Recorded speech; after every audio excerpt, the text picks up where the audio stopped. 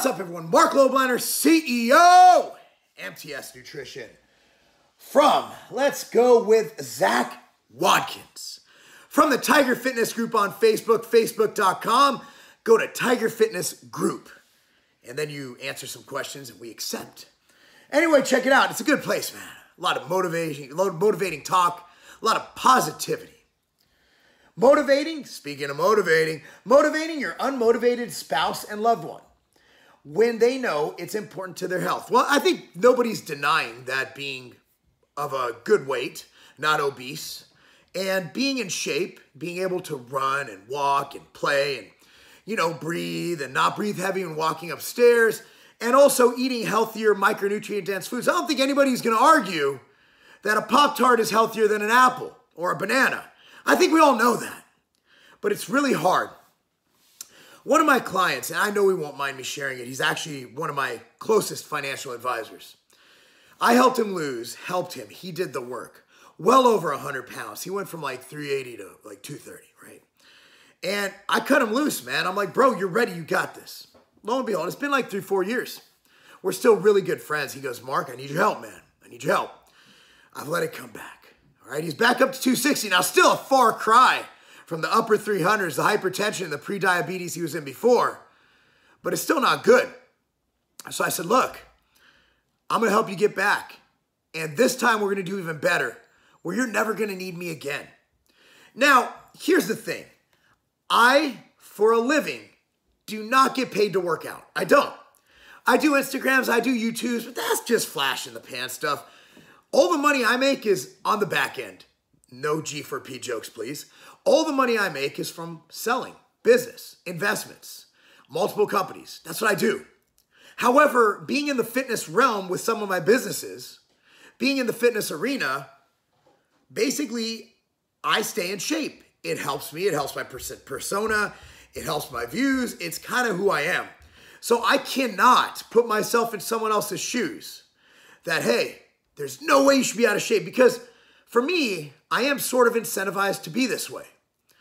My financial advisor, however, is not. He goes in office every day, wears a suit, covers up, doesn't have to show these big old guns and veins in a camera. You lose track of it. He's got a family, a thriving business, multiple businesses. He's into politics. He's got a lot going on, man. He's got a lot going on. He runs for political office. He's the man.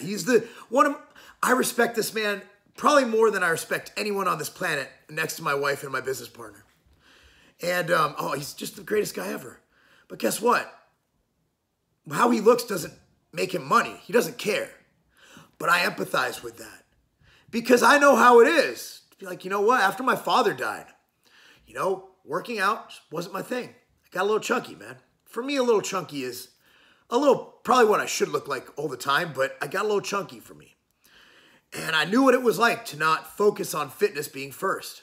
Look, dude, Zach, all you could do is say that you love her and you want to share the time with her. Invite her to the gym with you.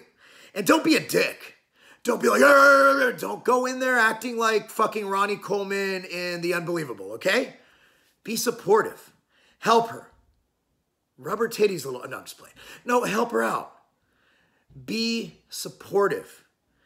Explain to her how much you enjoy the time together. Make it fun. Hell, it kind of grosses me out when people do this, but I do it occasionally. Give her a kiss in the gym. Show affection. Be there for her. Go to the gym with her. The last thing you should do is say, I want you to go to the gym. Why? You gotta have an answer. Because she's gonna just assume that you think she's fat and unattractive. That's not good. So you need to work within the framework of what you have going on there. What you have is a girl that you love enough to want to live. You want her around for when you get old.